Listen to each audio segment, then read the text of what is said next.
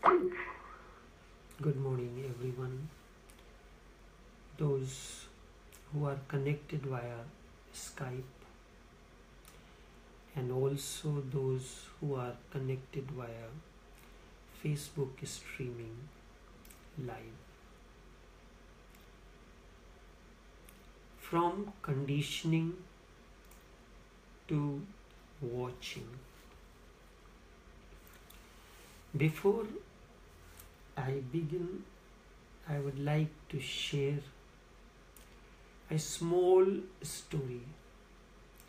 It actually happened or not, may have happened. That is not my point. I want to share the message that is contained in this story, and that is what is relevant. Long ago, there was a king in India named Harshvardhan. He belonged to Maurya dynasty. Once it happened, neighboring state attacked him and captured him and imprisoned him. The king told him that I would like you to give me one answer. And if your answer is correct and satisfactory to me, I will return your kingdom and free you. If you are not able to answer the question, I will put you into prison, a lifelong prison. What was the question? The question the neighboring king asked was, what does a woman really want? What does a woman really want in her life? He went to philosophers, wise men, priests, whoever he could find. He visited many women, prominent ones, astrologers, priests, but no one could give him the correct answer. He had a friend with him. His name was Siddharaj. He suggested that there is a magician woman. It is said she has the answer to every question. You must visit her to get the answer.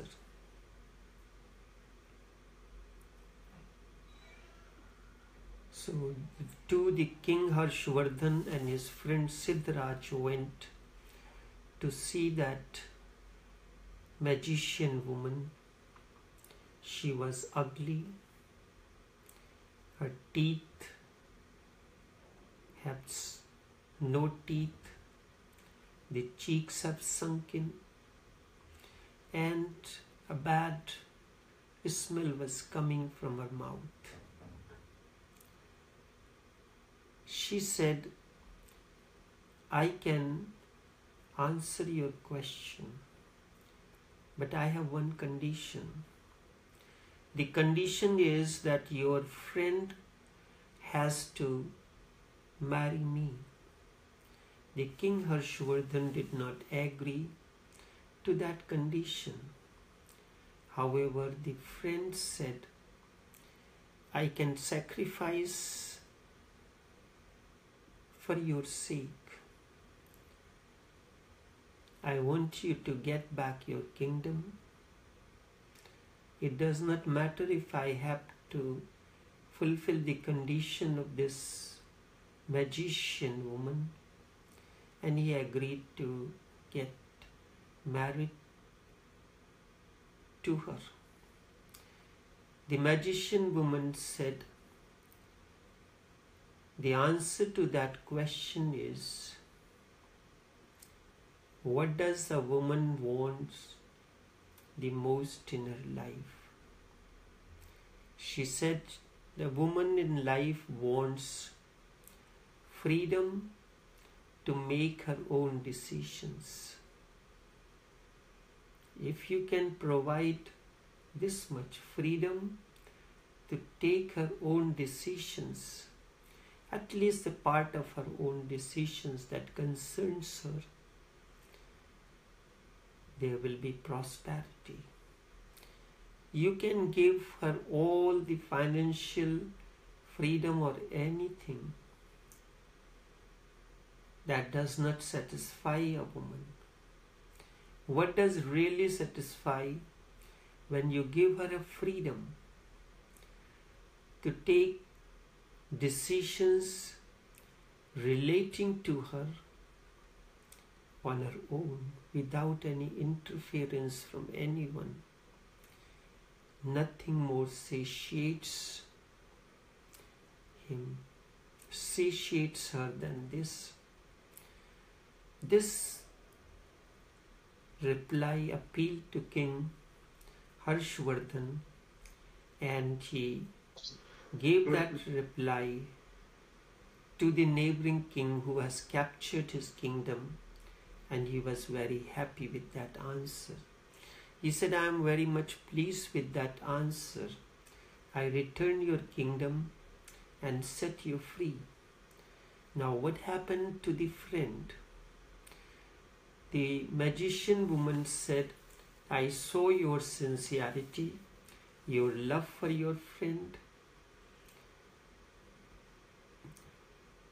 I have the power that 12 hours for the day I will convert myself into a beautiful woman, and the remainder of the 12 hours I will maintain this particular ugly form.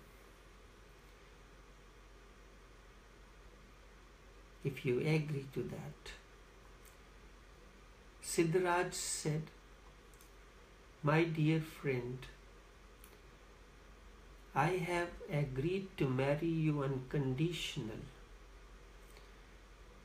It does not matter whether you remain ugly or beautiful. I have decided to marry you. It does not matter now. At this the woman said, your answer is so pleasing that I will remain forever beautiful for you. She said, my real form is this beautiful that you see.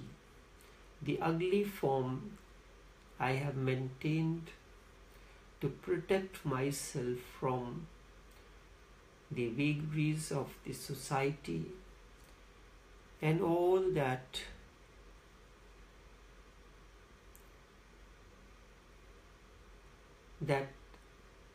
comes with it. You can give anything to the woman, but the most important thing that you need to give her is the freedom to make certain decisions that relates to her. For example, certain aspects of the decisions relating to the kitchen. Let that be her freedom. If she inquires from you, you respond. But the decision should come from her, not that you decide. Then there can be no conditioning.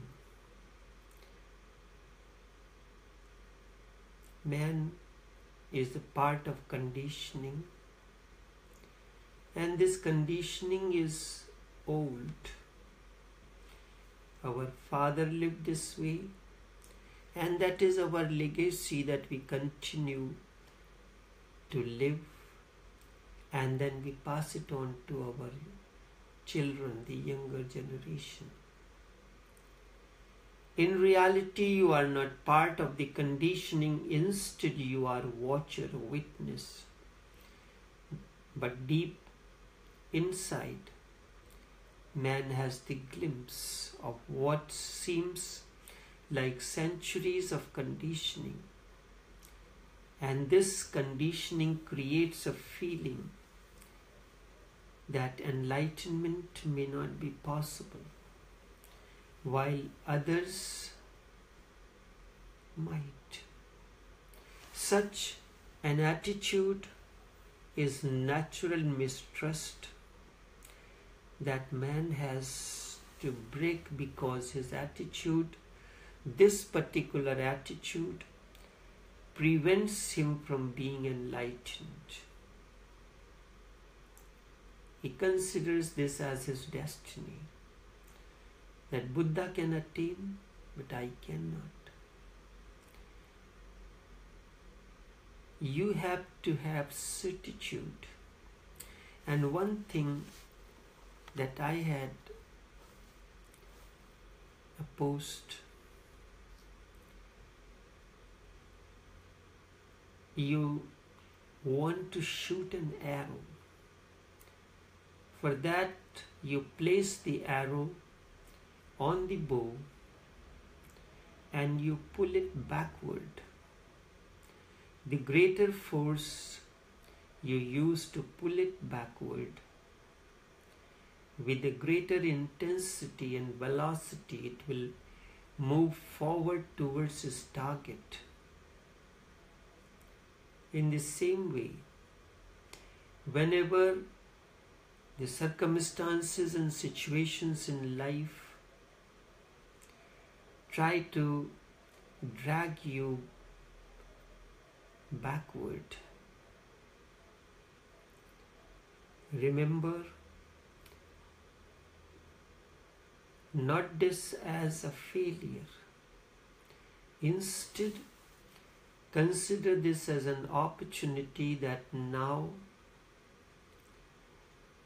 the life wants to launch you in something more precious and beautiful. When you pull the arrow backward, does the arrow feel anything? That you are dragging me in the past, pulling me backward? In order to move forward, the force comes from the back.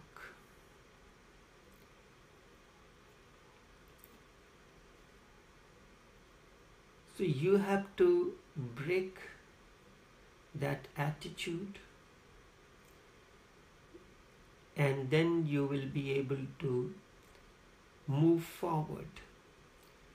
Such feeling arises for many seekers at different stages, but it has to be explained so that you can understand clearly what is happening. The first glimpse that comes to you when you look inside, you get the glimpse of centuries of conditioning. Not only the conditionings of this life, but that of many lives before. This will happen to everyone because everyone has been conditioned for centuries. You are forgetting just one thing, which is often forgotten by the seekers of their inner world. And that is most important to remember, not to forget at all times. In the beginning, each one of you has this feeling of a glimpse of what seems like a centuries of conditioning. for everything. However, one thing is certain, that you are not part of this conditioning. You are a watcher on the hill. You are a witness. When you go in, you see centuries of conditioning, a huge mountain of conditioning, a vast desert, a vast ocean with no shelter. You may get tired flying and not find the other shore. This is what happens when you go in. You see centuries of conditioning around your consciousness, but in reality you are not part of this conditioning. And that is the only ray of hope that you have. Conditioning may be of centuries. It does not matter at all. The most important thing is not to identify with it. You had many such occasions while traversing through the life's roads, but we go on identifying ourselves. The moment a particular name comes to your mind, you begin to identify all that relates to that person. That circumstance or situation is no more there, but its impression has left an indelible impression.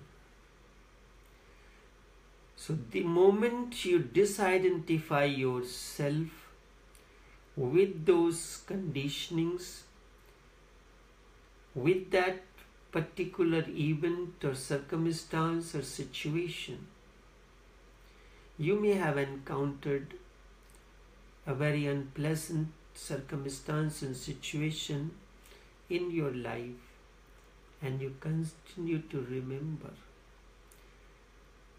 I am not saying forget it. Disidentify yourself with that. You are moving forward. You have to disidentify. Maybe you can remember it afterwards, then it will not have any effect on you.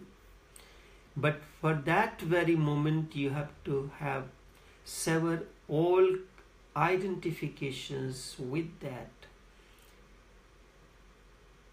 This applies to anything that you want to do in life, and you find that something keeps on popping up or creates an obstruction.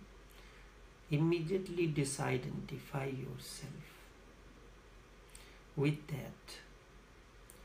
And in that, what will happen? All those conditionings that has been creating a problem will lose all power and control over you, and you become immediately free. You will become one who is seeing the centuries of conditioning but is not identified with it. Certainly the seer, the observer, is separate from that which he is seeing. You go into the garden and you see these trees, but you do not feel identified with those trees. However, when you go inside and you feel centuries of conditionings, you begin to identify, but in reality you are not conditioning. It is your identification with them that creates the problem. The moment you decide that you are not going to identify yourself with those, they will lose control over you. You find centuries of conditionings, you begin to identify, but in reality you are not conditioning.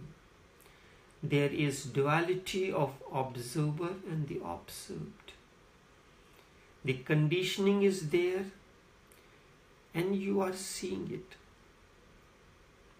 The duality has come in.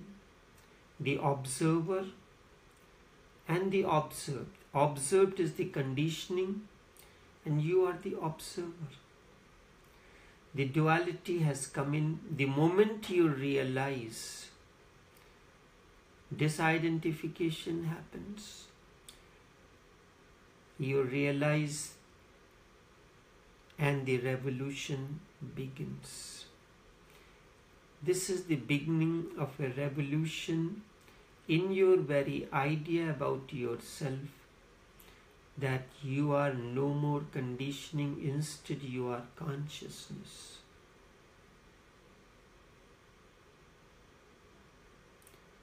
Conditionings are just like the dust which has gathered on the mirror. It can be washed away and the mirror will come to its purity immediately the moment the dust is removed. The conditioning is dust on your consciousness, and consciousness is the mirror. It's not a difficult thing. There are moments when all of a sudden a particular circumstance and situation comes. The difference between you and me is I have gotten that secret to disidentify myself at any moment completely from any particular circumstance and situation, withdraw myself. And so nothing bothers. Nothing creates an obstruction. Any circumstance and situation becomes a stepping stone, whereas this does not happen with you. The moment something begins to crop up like dust, it's like breeze is blowing, the dust is flying and gathers on your windscreen as you're driving through the roads. What do? You use your wiper blade and the water from the bottle, which is there as a part of the mechanism of the vehicle. Immediately the dust from the windscreen is removed and it becomes clear once again. If we understand this, a simple analogy, we can make our path clear. We can make our journey easier. No dust can destroy the mirror. It can only hide the reflecting surface of the mirror.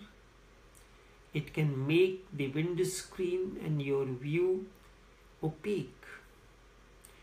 All these conditioning they do is make your vision opaque and you are not able to see clearly. The dust can be removed from the mirror. Conditionings can be removed very easily, and the moment it is removed, you are the watcher. Secondly, with identification, a feeling arises within you that I can certainly not achieve anything in life. I am making so many efforts, but nothing is happening. I certainly will not become enlightened, although others might. This certainly that you will not become enlightened is arising out of your misunderstanding about the conditionings. Seeing so many conditionings, a thick layer of the dust, you have lost hopes.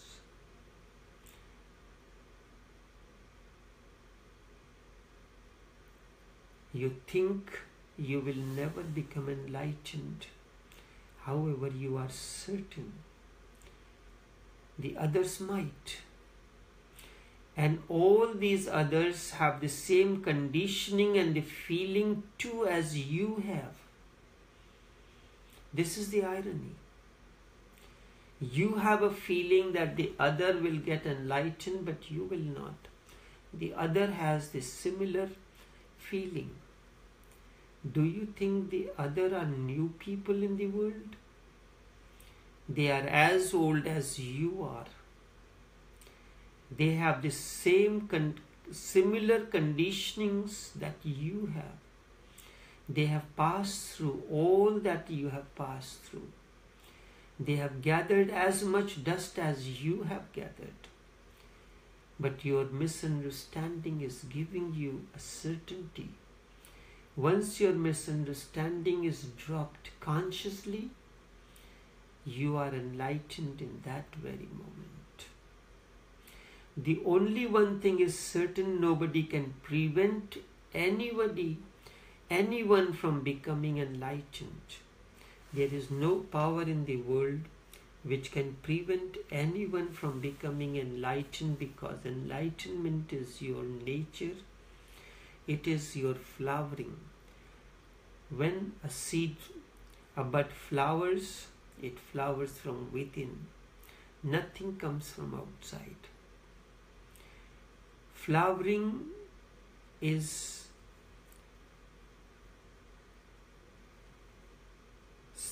the self-actualizing its own inner potential.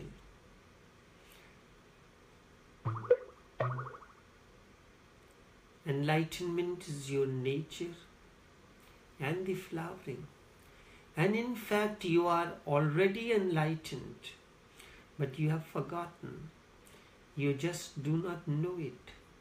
You have forgotten it. Indeed, enlightenment is the forgotten language. It has only to be remembered. And the way to remember is to disidentify with all the conditionings that may be there. Let them be there. Remember, I am not one of them. I am not identified with them. I am the knower. I am the seer. I am the observer. I am the awareness. And awareness cannot be touched by conditionings in any way. And now the third thing comes. This attitude, a natural mistrust. And then this attitude becomes your habit. First it comes a natural mistrust about your own capabilities. And then this becomes a part of your habit. This you have to break. Yes, it is a natural phenomenon. Everybody gets mixed up with their conditionings, and it is only a habit and nothing else. You can drop it without any effort, just by becoming aware of what I am saying to you.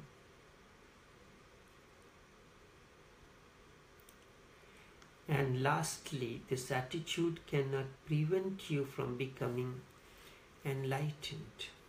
Certainly, if this attitude prevails, it will not prevent. It can go on postponing. It can delay. It has the capabilities to postpone for centuries, which is almost like preventing. But if you drop this attitude, this very moment you are free. This very moment you can open your wings and fly into the sky. Do not let your questions be intellectual. You have not been meditating. You have been just thinking about things. Hence the fear arises in you. If you had been meditating, then what I have said to you, you would have discovered yourself. I need not tell you.